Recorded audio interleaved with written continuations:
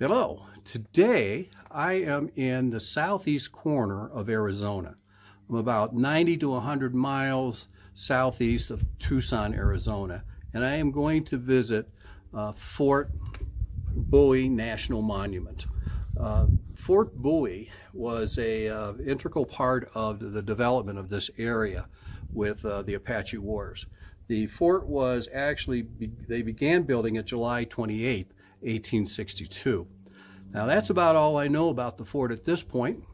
I'm off to get started. It's about 6 a.m. in the morning, and I'm going to take an interpretive trail. It's 1.5 miles long, and I'm anxious to take it and see what it has to offer. So come join me as I travel the 1.5 mile trail to the visitor center. The Spanish called it the Pass of Chance. They might have named it the Pass of Death, for violence that swirled around it. Because its springs were an unfailing water source, Apache Pass, separating two mountain ranges, drew a procession of immigrants, prospectors, and soldiers to this Apache homeland. It was also the scene of two engagements with Cochise's Apache warriors, the Baskin Affair of 1861 and the Battle of Apache Pass, July 15th to the 16th, 1862, in which a Union army under Brigadier General James Carleton was ambushed en route to confront Confederate troops in Arizona and New Mexico. After their final surrender in September 1886, Geronimo and his remaining followers were brought to Fort Bowie, assembled on the parade ground, and taken by wagons to the railroad for the long journey to exile in Florida. Geronimo's defeat ended both the Apache Wars and the Fort Bowie's military usefulness. The fort was an active post for 8 more years, finally closing on October 17, 1894, when the last troops were withdrawn. Park Campsite. In March 1854, Lieutenant John Park of the Topographical Engineering Corps led a survey party in search of an all-weather route from the Transcontinental Railroad. The Battle of Apache Pass, July 15th, July 16th, 1862. An advance guard of 96 California volunteers marching towards the San Simeon River to establish a supply depot for the California column followed the Butterfield Road through Apache Pass. As they approached the abandoned stage station, Cochise and his ally, Colorados, with a combined force of 140 to 160 warriors, ambushed the rear of the column. The Californians countermarched from the station, driving the Apaches into the hills, only to find they had taken up new positions around the spring. The Californians attacked again and finally reached the water after dispersing the Apaches from rock fortifications commanding both flanks of Apache Springs. This battle led directly to the establishment of Fort Bowie. Sergeant Albert Fontaine chronicled the event. He said in his journal, "The situation was by no means an inevitable one. Men and officers were worn out with fatigue, but water we must have, and to attain it we must force the enemy's almost impregnable position, garrisoned with the bravest warriors of the combined Apache tribes. Our line dashed forward and advanced under a continuous and galling fire from both sides of the cannon until we reached a point within 50 yards of the spring. Then, from the rocks and willows above the spring, came a sheet of flame. I ordered the men to fix bayonets and make one dash for the summit, and the next moment we were over a rough stone wall and on the inside of a circular fortification some 30 feet in diameter. 50 or more Indians were going out and down the hill on the opposite side. As we carried the hill, a cheer came up from down below, as our comrades dashed to the spring with camp kettles and canteens. Fire was opened upon, then from the opposite hill, but we turned a plunging fire upon the enemy, and they were soon in full flight. the howitzers were brought into action, and from our elevated position, we could see hundreds of Indians scampering to the hills to escape the bursting shells.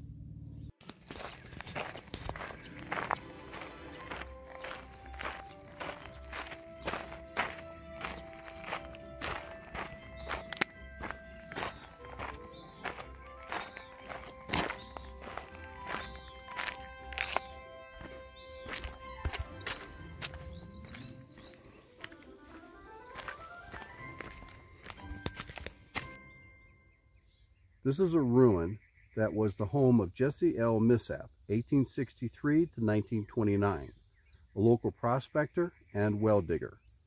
For years, this structure had been unidentified until a park visitor said that as a boy, he rode with his dad in a Model T Ford to visit his uncle at this cabin. Millsap perished when a dynamite charge exploded below him while digging a well. He is interred in the Bowie Cemetery.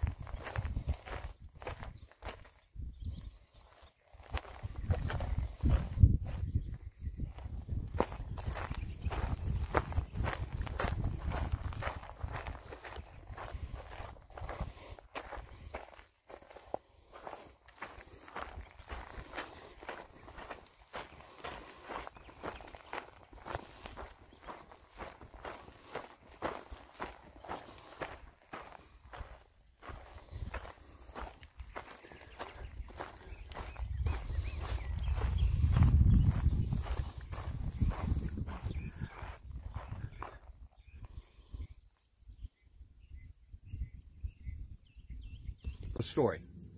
U.S. Indian agent Thomas Jeffords governed some 900 Apaches here in 1875 to 1876 under the vigilance of the U.S. Army at Fort Bowie. Cochise, a friend of Jeffords, died in 1874, leaving a band divided in leadership and conduct. Some Apaches lingered on the reservation, while others shipped away to plunder Mexican settlements. In June 1876, the government removed Jeffords and moved 325 Apaches northward to the San Carlos Reservation.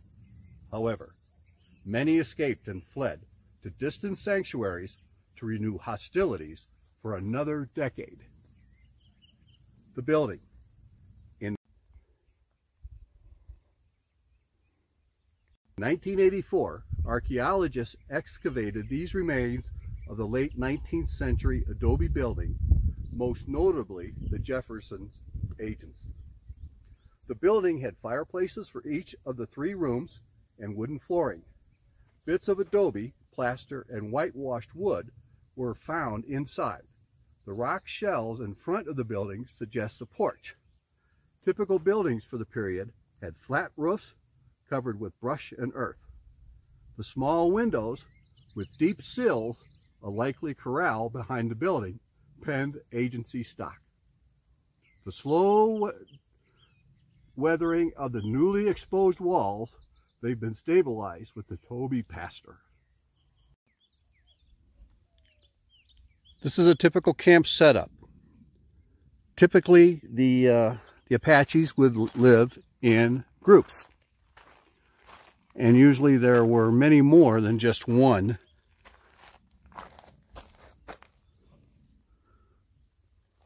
living quarters.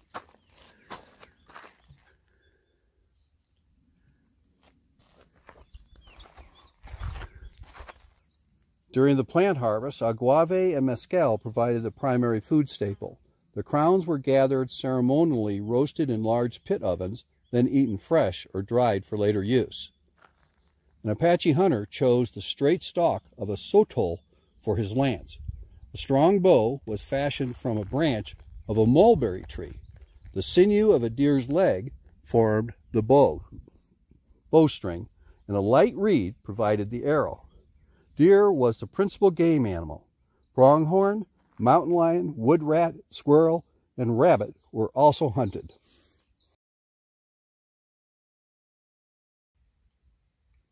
Pottery fragments from around Apache Spring suggested it was used by prehistoric Indians before the Apache arrived.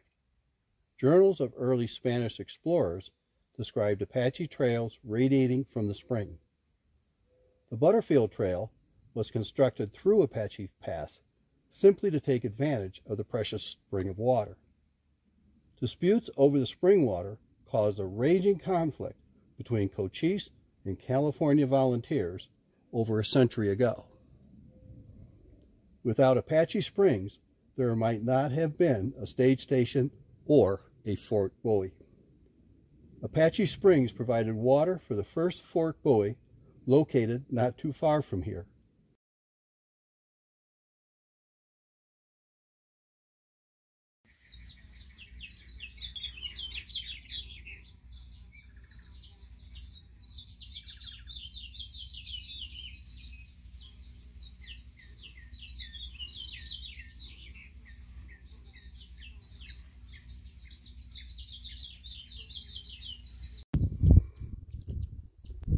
Let's take a look at the Potter magazine. This was about 1890. Has been restored as close to original as possible through dedicated volunteers and National Park employees.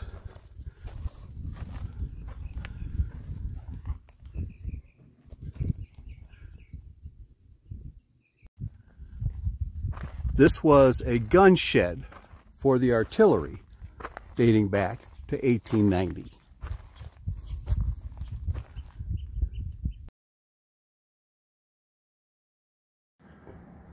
In the visitor center at Fort Bowie, lots of interesting information here. It's very well laid out. And the nice thing is, on these hot days, is air conditioned, which is really nice. And so it's got a lot of the history about the Apache Indians and their history in the area,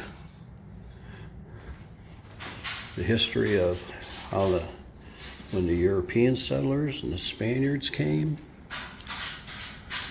the telegraph came,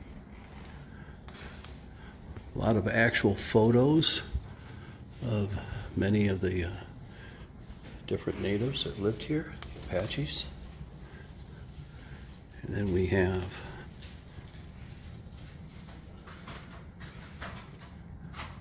Geronimo, one of the best Indian generals to ever fight against the U.S. Army. Lasted for 2 decades before he finally surrendered. And of course, like any other good museum, they have their gift shop. Then they have, this is the parade rest uniform for dress parades.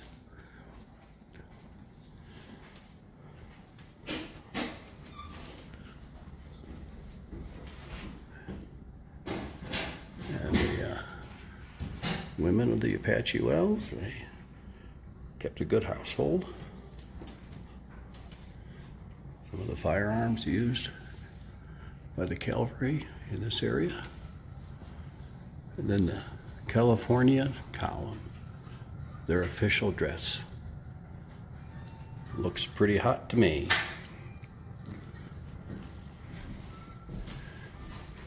Definitely worth the 1.5 mile walk. Let's spend a little bit of time here at New Fort Bowie. By the way, this area is handicap accessible.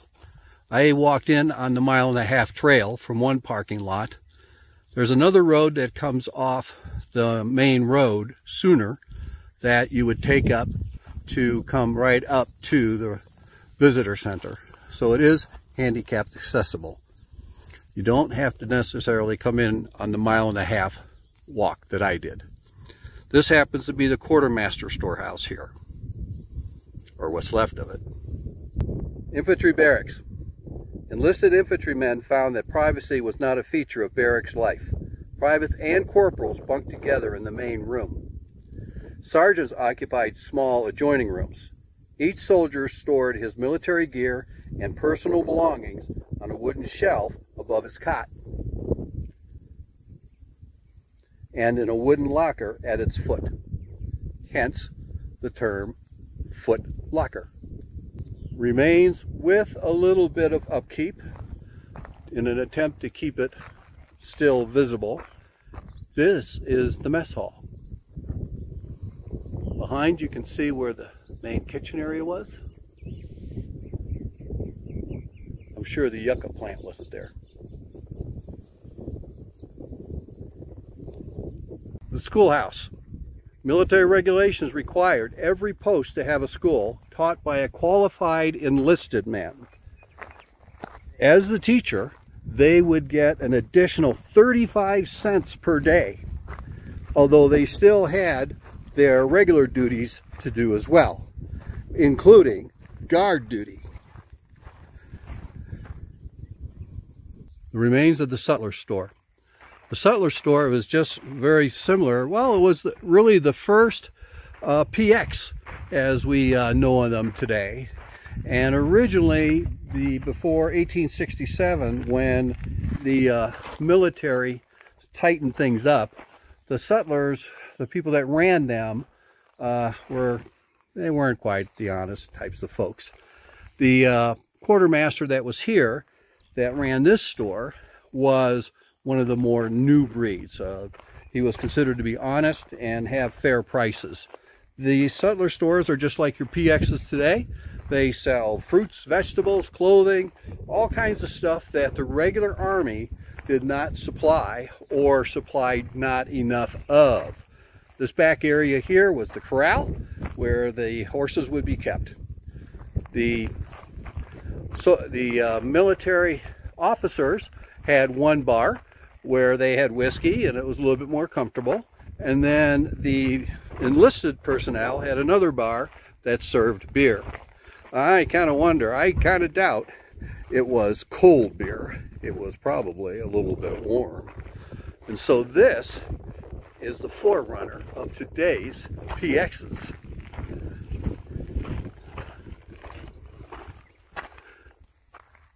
These are some of the remains of officers' row, or officers' quarters.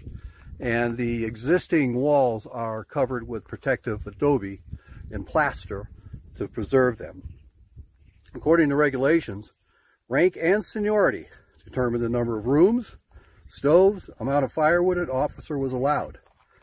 A married officer's family shared his allowance. Let's take a look up here. See what they got? But this area here was officers' row. The houses weren't really big, but they were a lot better than staying in the barracks. Rank has its privileges. Commanding officers' quarters. The fort's most elaborate structure was a 2-story Victorian-style mansion. It was built between 1884 and 1885 for about $4,000. An expensive home at the time. Among its 13 rooms, originally designed as a duplex, were a drawing room, a sewing room with a skylight, a dining room, seven bedrooms. The exterior included 2 verandas and 2 wings covered with fancy shingles in bands of alternating colors. Post Commander Major Eugene Beaumont, the home's first occupant, complained, "The large amount of useless and unnecessary ornamentation has been at great expense and a waste of time and money. Such a plan should never have been designed to make work for the carpenters." But the waste was not total. Beaumont gave away 2 of his daughters in marriage to Fort Bowie's officers in this house. Hospital and steward's quarters. Built in 1889. They were actually adobe buildings at the time and very, very well built. Had good circulation, air circulation. They worked hard to keep a good, healthy environment for the soldiers. And it's probably one of the more extensive buildings on the grounds. Quite an impressive structure. Center part there that you see is the area where they probably had their cots and some of their did some of their work. Had a couple of wood floor in it. Very up to date, as up to date as possible. The building had 12 rooms in it, so it was quite a nice facility for its time. This massive adobe structure was one of the earliest structures built at the fort back in the early 1880s. This is the cavalry barracks where all the cavalry stayed. Inside of this building housed the cavalry members, the infantry, the enlisted people. It had a kitchen, mess hall, library, and everything that the soldiers would need to survive on. And so this was a very well used building. And its height, it had a great roof, pitched roof. Air flowed through it so that it was rather cool on the inside and gave the soldiers as much comfort as possible. When Fort Bowie was constructed, water was pumped from Bear Canyon Spring to this double reservoir excavated out of solid rock. In 1887, actually an ice machine was brought here, which enabled the fort to have ice, which was quite a deal back then. And it really was a real boost for the morale, because now they could keep fresh food, they could keep meats, they could keep their beer cold. Remember earlier in the Sutter's office, I talked about how their beer may not be cold, but look at this. This still has liquid on the inside, which is water. It's not oil. And so this was the heart and soul, what really made this fort cook. I'm glad you stayed with me through the whole video. I have just returned to the parking lot. It took me, I left at 6 a.m. in the morning, and it is now just about 10 o'clock in the morning. So 6 to 10, about 4 hours. The trail that I took was 1.5 miles. I had many stops, as you could see, as you have seen already. And so it took me a while to get up there, up to the ranger station, then tour the old fort area, take some photos and some movies up there. And then on the way back, it only took me about between 20 and 25 minutes to get back, to walk the 1.5 miles over the trail. So I was pretty pleased with that. This park is, I'll tell you, this is the furthest I have had to hike to a visitor center. It was 1.5 miles. Now, I didn't have to do that. If you're someone that is not mobile, that in your particular part of life right now, you can't do 1.5 miles over rough terrain, there is a road that you can take that will take you to the visitor center. when you're coming in from Bowie towards the Fort Bowie, you'll come to one turnoff for the Fort Bowie Museum and National Monument. You'll want to take that road. It is a dirt road. It's I can't say how well it is, but judging by the roads that I drove on to get here where I'm at, it's a good road. And of course, there's a friendly ranger there. She was there to answer all the questions. The visitor center was nice. It had a great big veranda, and it was great to sit on the rockers a little bit and just kind of chill out. So that was really great. When you do walk here, you do need to be aware of your surroundings, and particularly underfoot. You need to, this is rattlesnake country. I saw no rattlesnakes. When I walk, I watch for them. I've lived in numerous places where rattlesnakes prevail, and I saw none at all. Saw a lot of lizards, a lot of ants, but that was about it as far as wildlife. So should you come to Fort Bowie? I think you should. It's an interesting type of visitor center. It's different than the rest. With the hike, it's a very good 1.5 mile interpretive trail. I did not record all the stuff that's there. I was a little bit more selective. So come, enjoy, spend some time. There was another trail that I did not take because there's some other things I want to do today. So thanks for tuning in, and may all your seas be calm. Take care. Thanks for watching, and take a little bit of time and check out my other videos on my YouTube page. Take care. May all your seas be calm.